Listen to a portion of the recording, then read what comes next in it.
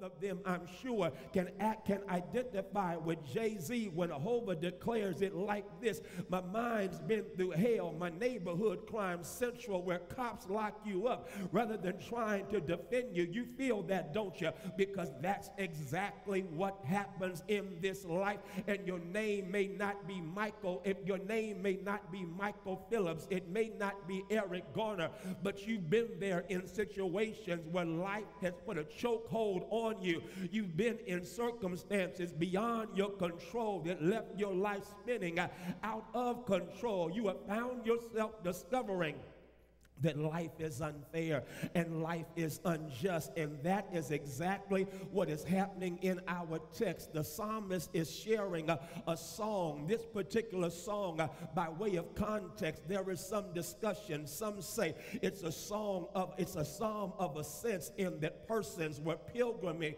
making their way up to the holy city during a festival. Others were saying this is a psalm that took place post-exile, in that you had people of faith who found themselves on their way back home, and when they got back home, they could not help but give a song, a celebration of what God had done by way of deliverance. It is an impressive psalm.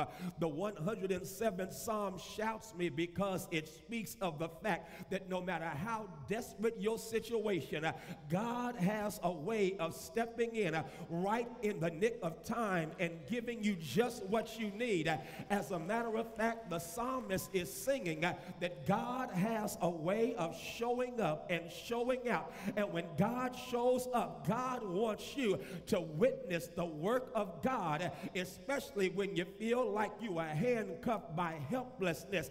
You are at wit's end. There is nothing that you can do. I got to stop right there. At wit's end. This is my younger service, so y'all have probably never ever heard the phrase at wit's end. At wit's end is basically by way of the Hebrew rendering in this passage. It means that their wisdom was swallowed up. It simply means, watch this, that everything they knew to do, they had tried to do it, but nothing was working. Y'all missing your shout, because if you live long enough, baby Baba, I don't care how smart you are, how sharp you are, you will get in some choke-holding circumstances that will cause you to wonder, am I going to get out of this? Am I going to make it? Who is God speaking to right now?